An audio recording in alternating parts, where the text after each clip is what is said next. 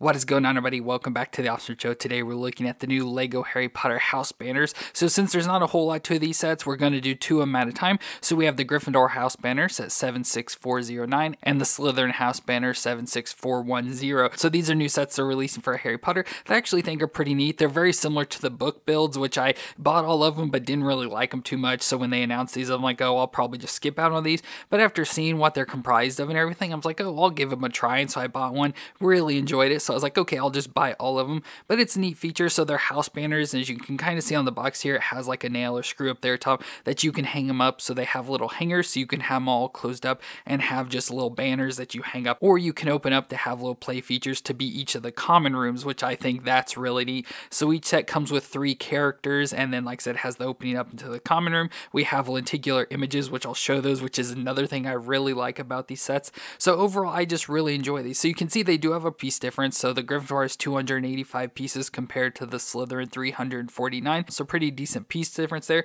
but they're both $34.99 retail. But like I said, after getting them, I do really enjoy them. So like I said, we have our house banners for Gryffindor and Slytherin, have the designs there, really neat with some of the features and stuff you're going to see inside. And then we could go around to the back, which I think if we twist them this way, you'll see the inside of the common room. So you can see the Gryffindor common room there and our 3 characters, which we have Harry Potter, Angelina Johnson, and Neville, and just looks pretty nice. Like I said, trying to recreate the design of the Gryffindor common room there. And then you can see again the 3D images. I'll show you with the stuff in the back, and then all 4 of the banners there that we'll look at. So there we have the Gryffindor, and then we have the Slytherin, which looks pretty cool. So very interested in this, where we get Draco Malfoy, Pansy Parkinson, and Blaise Zabini. So very cool to have that there as well. So overall, like I said, after getting these, I do really enjoy them. They're sets I would say not necessary. So if you're trying to save money or anything, I would not worry about spending your money on these. But if you have the money, I would recommend at least trying to say, if you've sorted yourself into a house, at least getting your house, test it out, see if you like it. But overall, like I said, once I had one, I really enjoyed them. But enough with looking at the boxes. Let's look at the sets, starting with the minifigs. So here's the 6 minifigs. So we have our 3 Gryffindor and 3 Slytherin. So we'll start with Gryffindor, of course, with Harry Potter. So he's got the full body, so the full legs and everything. So more of his older years. So we have Harry, of course, we've seen him multiple times, but he's got the shorter but still messy hair. Of course, his glasses, scar up on his head, hidden under the hair. He's got a little smirk there, and on the back we have sort of like an angry printing. And then he's in the Hogwarts like student outfit. So he's got the gray sweater on that's unbuttoned with the white shirt underneath. You can see the Gryffindor tie of the red and yellow stripes, and then the black pants and his brown wand. So just kind of like your standard Harry, just a more relaxed version. And then we get Neville again in the Hogwarts outfit, but this time he has the robes on and stuff. So he's got the black robe over the top with the Gryffindor crest on his chest. Again, the same gray sweater and button-up shirt with tie and everything. Then we get Neville's face. So he's got his buck teeth and then just kind of his dopey looking face with the same hair as Harry, just in brown this time. And on the back, he's got, I guess, more what looked like a worried face. And I like the back printing with the hood of the robe there. And then he's got the black legs and a brown wand as well. And then we get Angelina Johnson. Now she is in the Quidditch outfit. So each of these sets come with one character in the Quidditch outfit. And since she was in the Gryffindor team, we have her in the Quidditch outfit. So she has the Quidditch jumper there. So it's just a red sweater with the yellow stripes, has the Gryffindor crest on it. And then she's got the darker skin tone. So it's hard to see some of her facial features, but she just has, like, of course, the little eyelashes and lipstick there, the long black hair within a smiley face printing there on the back. Then she's got the tan pants, again, a part of that Quidditch outfit. And then she has a tanned wand there. Then moving over to the Slytherin, of course, we got Draco. So he's in the Hogwarts outfit as well. Again, fully dressed up with the robes with the Slytherin logo on his chest. And then the gray sweater with the green stripes, white button-up shirt, and the green and silver tie again. Again, black legs and the hood on the back with his normal face printing there and his swept over blonde hair and a worried face there on the back. And then he's got the black legs and his black wand. And then we get Pansy Parkinson, which became Draco's girlfriend later on in the series. And she's in what I'd say the more relaxed Hogwarts attire. So she has the gray sweater for Slytherin with the green stripes and green tie and everything. But hers is all buttoned up as opposed to what Harry's was. She has a kind of like an angrier look on her face, like not very happy, but has the eyelashes and lips and stuff. And of course the nice hair with the bangs in the front and the ponytail in the back. And on the back, she's got an angry face because she's a very angry girl. Black pants and a dark brown wand. And finally, we have Blaise Zabini, which again, we got in the Room of Requirements set, and overall looks pretty good. So he has the Quidditch attire on as well. So the green sweater with the silver stripes, the Slytherin logo, and the tan pants. And then his face as well. You can see him better than you could Angelina with his shorter hair. No printing on the back once again because you would see it. And then a dark brown wand for him as well. So those are the 6 characters. And that's one thing I liked about these set was getting the different characters. So I've never had Angelina or Pansy Parkinson. So getting those. And then from the other 2 sets, the Ravenclaw and Hufflepuff, we get a good number of new characters there, as well. So the minifigures is always a big reason for me to get the sets, and these continue on with that as well with good character selections. And then we have our 2 house banner builds, and as I mentioned, you can see the little hooks up top, so you can hang them up on a wall if you want, which is really nice to have all the banners hung up and stuff. Just look really nice, and I love that additional feature. But we'll start with looking at the Gryffindor. So of course we have Gryffindor in the common colors of the red and gold, so it looks really nice with their logo with the lion representing Gryffindor, and just looks really nice. So like I said, really nice to have. You can hang it up there and then have it up on a wall. Just looks relatively nice. Of course it's all Lego built, so some of it doesn't really function, especially the lower like pieces down here, because of the way the set works, kind of always get like bent in and stuff, so it kind of throws off the look. But as long as you keep it straight and everything, it looks really nice there. But as I mentioned, this is a playset, so we can open it up to reveal the common room, and then the bottom little flaps here fold up to give it like stability to stand up. So here we have our common room, and I think it really carries off the look. Looks really nice, so very similar to how it does in the movies. And we have a lot of features spread about. So we have our 2 chairs, which are just kind of off to the side here, so you sit them there just so they can like stay with your set and not fall off when you have them in the banner mode. So we have 2 like chairs there. We have a chess set down here in the fireplace, which you have to just kind of get it slid out. So we have a little table here with the chess set on it that you can set up, and then we have little features just set up all over. So we have some candles, so again with these you can pop them off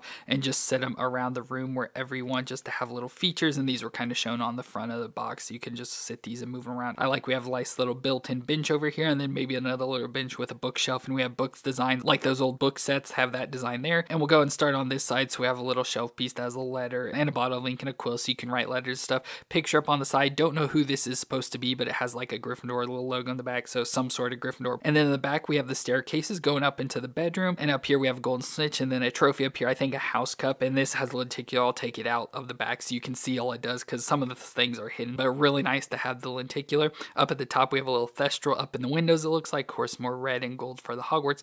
A picture of Godric Gryffindor, a broom that you can easily take off, as well as the sword of Gryffindor, and a piece of chocolate there. Then we get the fireplace, and that has a nice lenticular feature where it has the face of Sirius Black, so that's pretty nice. And then of course the fireplace continuing up, and then over on the side we have the outline of Hogwarts, so the other building sections of Hogwarts there in the stained glass window. So overall it just looks really nice. Like I said, just carries out the look of the common room very much, so that's one thing I like most about these. Now the back, like I said, does have these lenticular pieces that we can just slide out, and they're just held on pretty simply in the back. But there's the full lenticular, so you can see like down here, hopefully I can show it. Yeah, you can see Sirius faces there in the fireplace. We have this little pot that's kind of hidden, so once again, things I don't like, they're kind of hidden around in there, but it has a Cornish pixie coming into it. We have stairs there that sort of move depending on where you're at, and then we have that house cup, so you can have first place or fourth place there. So I like the different sizes in the cups. I like the flapping of the golden snitch there. Godric Gryffindor kind of is touching his head like something's happened, so I like that lenticular. And like I said, the window's up top, so we have a thestral, like it's kind of flapping there, like moving along and everything. So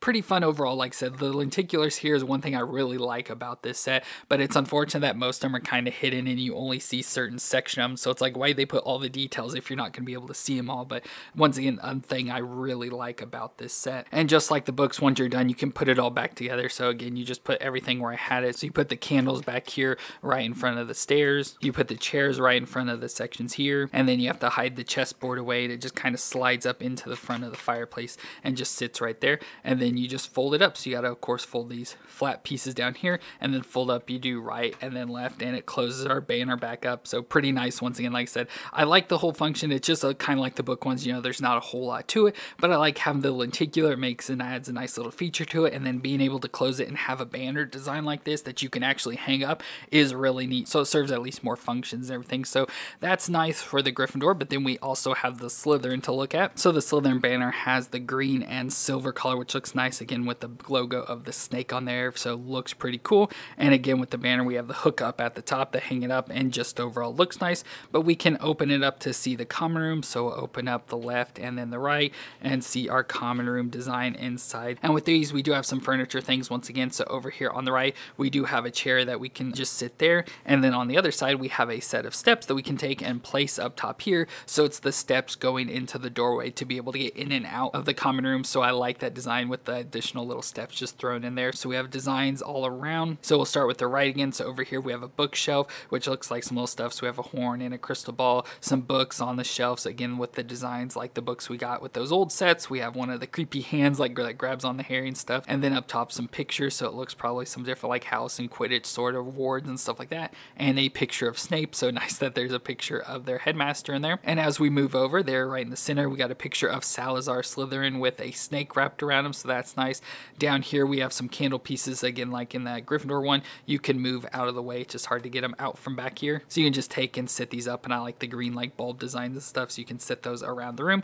But then we have a picture of underwater, because if you didn't know, the common room is located in the dungeons, and part of it goes out to under the Black Lake. So you can see the Black Lake in the window, so we have some of the Black Lake there. And again, I'll pull the lenticulate out so you can see that. Then we got like a little bookshelf with some stuff on the back in there, and then a little door that opens and should have a lenticular thing in there of Tom Riddle was here, so pretty ominous. And then we get their fireplace, and again has a little section that we can pull out from the fireplace. So it has a little display with the locket of Salazar Slytherin, and then like a little cup or something on this like little end table. Again, you can set with the furniture. And then we have their fireplace. Up above that we have a cup and a quill. We have a skeleton head, which is kind of creepy. And then the fireplace has the Slytherin logo above it there, so that's pretty nice. And up top we have some snake designs, of course more Slytherin stuff built in there, some green curtains on this side, and then some weird creepy eyes that kind of move there on the other side. Oh, and we have a table in here as well that we can pop out and see more of the Black Lake. So overall pretty nice once again. So like I said, we can set up like our little furniture or room design, whatever you want to call it, with setting all this stuff up here. Again, this is the stuff I don't like as much because you just have to set it or do whatever with it, but it's fun that it includes more instead of everything just flat against the wall. And then we can pull out the lenticular, so we'll look at this and see what's going on. So we have the fireplace,